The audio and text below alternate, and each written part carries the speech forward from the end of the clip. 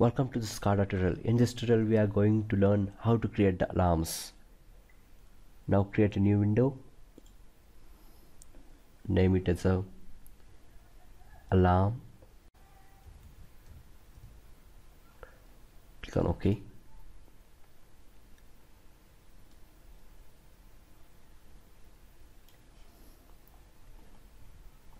Now insert the slider from the symbol wizard.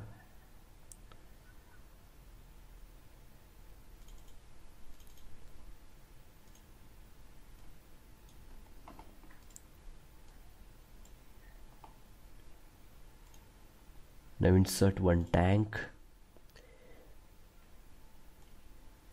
For more icons, go to the symbol factory, double click on it,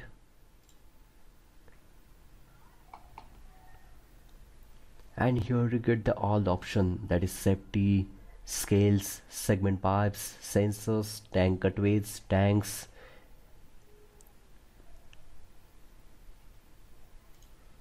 Now here we insert the tank, so you can choose any tank.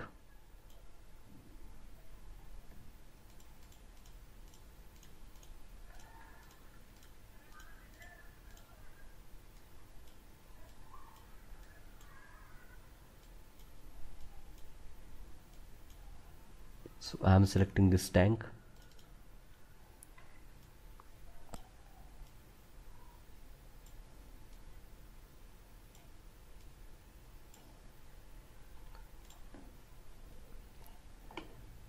Now we insert one alarm, one light,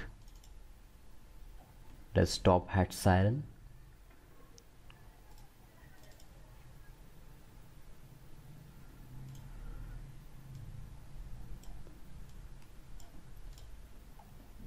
And when we create the alarm, we have to reset the alarm, so we have to insert the reset button.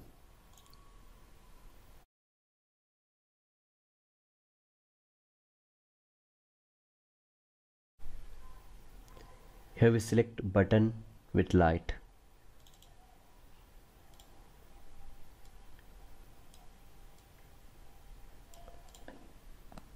Now I'll give the tag an expression to all the items we have selected. Now I'll first start from the slider. Here I'll give S1, then label. That label appears here at the bottom of the slider. I will give it as a tank level.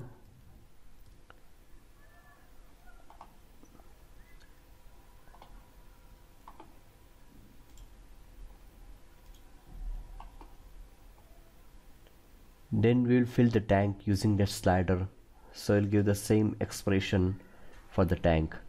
Now, as a regular practice, if you double click on the tank, then there are no options. For that you have to break the cells. On the break cells, then double click on that tank. Then we have to fill it in the percentage by vertically. So I'll click vertical percentage fill. I'll give it as expression S1.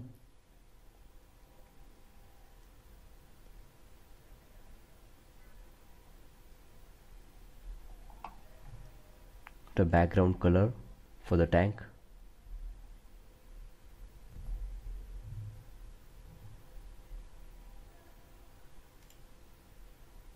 Then click on OK.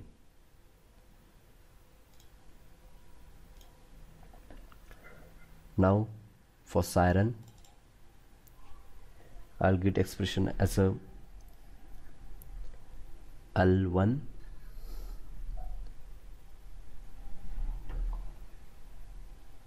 I'll enable the blink.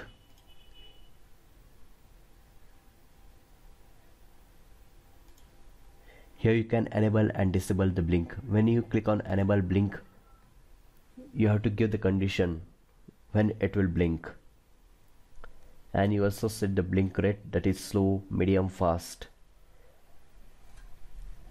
We'll see it later.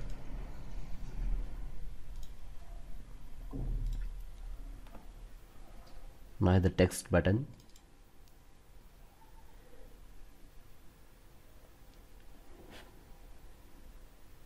We use the text button, that button, as a reset button.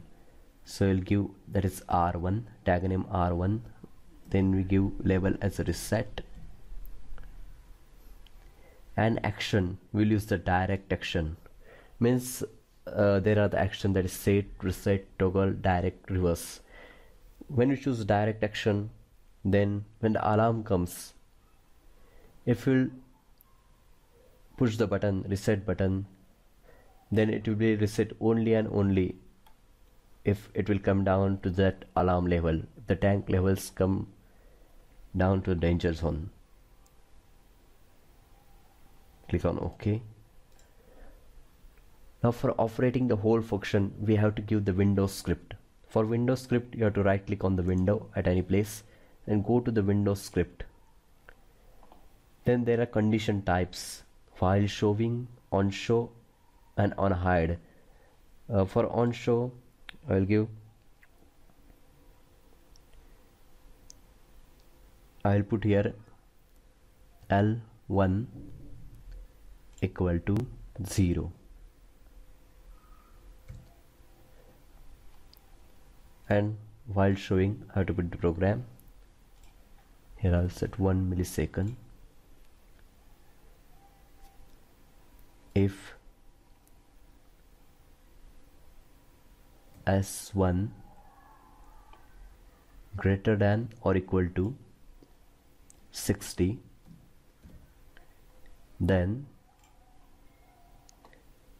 L1 equals to 1.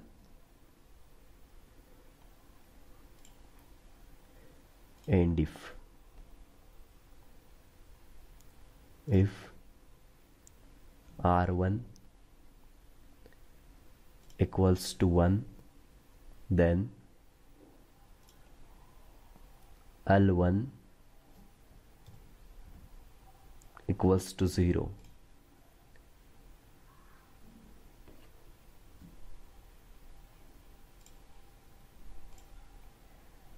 Here I will explain what is the program. If S1 is greater than or equal to 60, means when the tank level is greater than the 60% or equal to 60%, then L1 will set as 1, means the alarm will start, and when we press the reset button, then the alarm will stop, then the light will off. But if the tank level is above 60% and you press the reset button, then it will be not off. Click on OK. Then we'll run the program. Go to the runtime. Now you can see here there is somewhat tank level is fill in the percentage. Now as I fill the tank above the 60%, the light will on, that is, it gives alarm that the tank level is above danger. Now we try to reset the alarm, but when we reset it, it comes again and again because the tank level is not decreases set. When we decrease the tank level below the 60, now we can reset the alarm. Here it is reset. When we again tank level is go above the 60%, then again the alarm comes up, and if reset, it will not reset.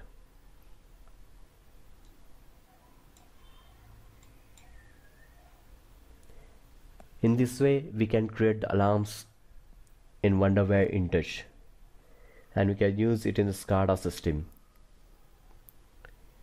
In the next tutorial we will see how to obtain the historical trend of that alarms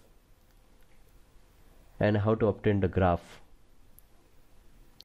Thank you for watching. Subscribe for more tutorials.